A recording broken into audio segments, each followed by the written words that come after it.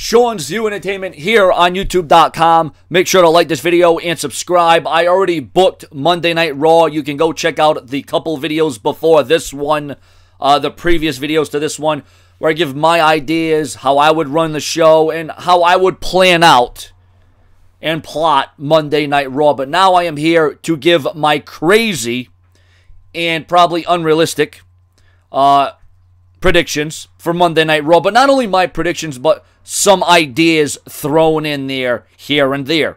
Now, I'll be here all afternoon, going into the night, providing the updates on Raw, the news, the rumors, the gossip, the speculation, perhaps the matches that will be made for Raw. I'll be here covering all that on this channel all day long. Remember, even a possible Raw live stream where I commentate on Raw as it's happening. A live stream for you viewers and subscribers. I'm thinking about it. So, as we all know, on SmackDown, Chris Jericho ended up taking out Dean Ambrose, even putting Dean Ambrose in a straitjacket, right? That ain't going to sit well with Dean Ambrose. You think Dean Ambrose is going to forget something like that? There's been a battle over jackets here. Jericho's jacket gets destroyed, and then Dean Ambrose finds himself in a straitjacket, courtesy of Chris Jericho. Well, tonight, ladies and gentlemen, Dean Ambrose gets the better of Chris Jericho by putting a bag over Chris Jericho's head.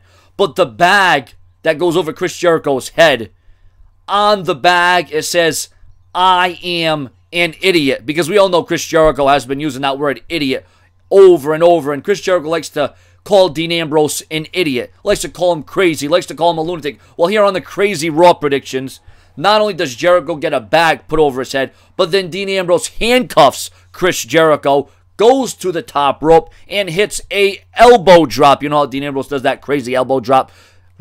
Plants it right in the heart of Chris Jericho. That's my prediction, my Crazy Raw prediction and idea for Chris Jericho and Dean Ambrose tonight on Monday Night Raw. Like I said, this doesn't mean that this is going to happen. This is my own prediction from the mind of Sean's View Entertainment.